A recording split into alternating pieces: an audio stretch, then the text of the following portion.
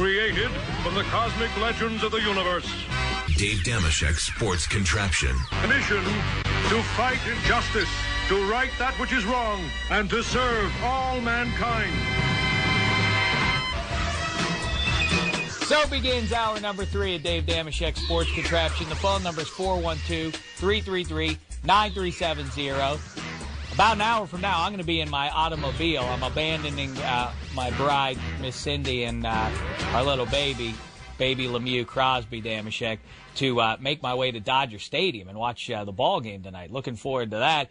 I hope, unlike the one fan at Dodger Stadium over the weekend, had a giant jock strap thrown at him by Ken Griffey Jr., I hope to not suffer the same fate. That fan, I don't know if you've seen pictures. Well, listen, first of all, I apologize. I don't know what happened there. It was nice to take a walk down memory lane with our exclusive chat there with Pirates frontman Bob Nutting there, but suddenly the phones just gave out on us there. The lines died on us, and that's that. Anyway, let's see if we can give it another shot here. You know, I'm waiting with bated breath here. I'm nervous for the Ed. You know, the Ed, one of our most regular callers here, is in a little bit of a pickle. Apparently, a woman who lives next door to him dropped the baby off about 6 hours ago. She gave him $20 to take care of the kid for just a little while, but now it's 6 hours and nobody knows where the woman is. The Ed, are you still with us?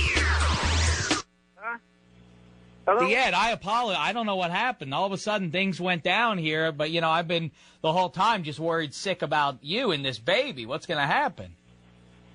I don't know. You know, I mean, like, what are you? Let me ask you this. I gave the baby some chicken. He don't cry now. Yeah, that's what I'm saying. I don't know how, do you have any sense of how old this kid is? He's a crybaby, I know that. All right, well, listen, little babies cry, but, I mean, I don't think you should, first of all, be giving a little baby chicken, really. I think that's dangerous. But the other thing is, I mean, you have four grown sons, and then you have a little son who's 5 or 6 years old down in the Carolinas, if I'm not mistaken, right? But, I mean, you don't have much experience with little babies at this point in your life. What are you going to do? I mean, are you going to call the police, or what are you going to do here? Are you going to raise this child as your own? I wouldn't call the police. They can't arrest that baby. What they going to do with him? No, not arrest. He ain't doing nothing wrong except for crying. Well, I got to tell you, the Ed. I mean, I think you're, a nice guy and everything, but I don't think you should be. You just don't sound like somebody who should be taking care of a little baby. You don't even know. It's been 6 hours now with that kid, and you said you don't even know if it's a boy or a girl because you're not willing to change the diaper. She got a bag in there, but I don't know. My son ain't here. I don't know where he's at. He's supposed to be home from work 6 o'clock. Mm-hmm. I don't know where he's at. Wow. So everybody leave me home by myself. I don't like that stuff. You know, I got stuff I got to go do. Well, I mean, first of all, you've got that girlfriend who's half your age. She's 27 years old. Have you given her a call? Maybe she knows a thing or two about this. I tried to call her. She didn't answer the phone when I called her. I left her a message. I said, hello? I said, where you at? I'm home by myself, and the other lady left another baby here, and it ain't mine. So don't get upset. Just come over when you can. And she didn't say nothing because it was a machine I left the message on. Mm-hmm. Now, you're no stranger to babies. I mean, to making babies. Like I say, you have 5 kids already, and if you don't mind me saying so, you're not a stranger to, laying down with women. You've been with a fair number of women. Now, like you said, this is definitely not your baby, right? No, this baby ain't mine. You weren't with the next-door neighbor? You've never been with her? You never laid down with her? No, I ain't never touched that lady. No. She asked me, we was outside, there's a little park around the corner from the house, and right. she said, excuse me, can you watch my baby? And I said, I don't know.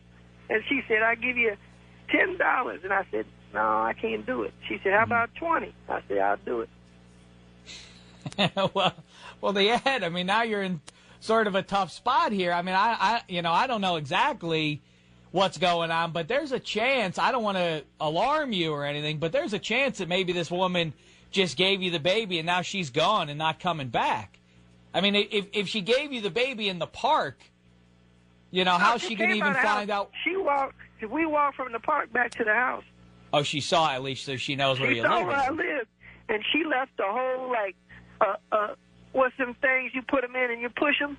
The baby's like a little stroller, right? Car roller. Stroller, right? Yeah. He was in there and he had a bag and had some clothes and some milk and up, but I don't. Well, have you given the? Well, that's what you should do is maybe give the baby some milk. I didn't know how to make it. It was in some cans, like little formula thing. I don't know how to mix that up, so I gave him some. Well, there are directions on the can there, though. Don't again with the chicken. I don't think that's a good idea for a little baby. Chicken, and you said before you might give the baby some candy. Again, I don't think that's a good idea. You should. He drank some Mountain Dew. Well, again, that is definitely not good. I got a Red Bull in the refrigerator from last night still. All right, well, don't listen. Yeah, don't give the baby any more Mountain Dew. Don't give the baby any Red Bull. I mean, that's just, you should read the directions on that can there and make the formula. That's the only thing you can do with this baby. And I don't know what to do. You know what? We got somebody who wants. Mine. No, I know it's not yours, but you don't want anything bad to happen to the baby, and Mountain Dew isn't going to help the baby. It's going to, make it crazy. That's not good for a kid. We got somebody on the line, by the way, who, I mean, maybe this is the worst possible time for this, but he's calling in because he's not a big fan of yours. You call into the show a lot, Ed, and this guy, the mayor of PNC, also is a regular. And I guess, I don't know. I don't know what he thinks of you. Let's find out. Mayor PNC, welcome back to the Sports Contraption. How say you, sir? Hey, how you doing, Dave?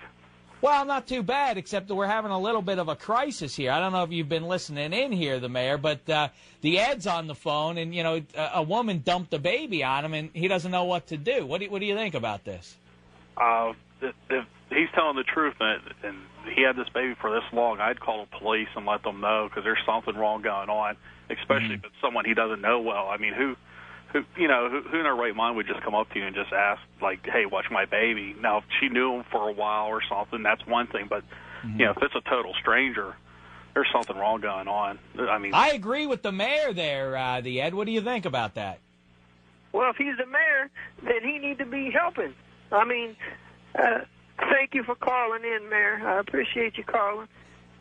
Well, he's not really. He's not the mayor of Pittsburgh. It's just sort of a name, It's a mayor of PNC. Mayor, listen, Mayor, you need to help clean up the city. There's a lot of stuff you could do around here. I mean, no, again, Ed, he's not the mayor of the city. He's just it's a name he goes by. It's sort of like maybe a nickname. Am I right about that, Mayor PNC? You're correct. Right. I mean, doesn't hold an official position in our government or anything like that.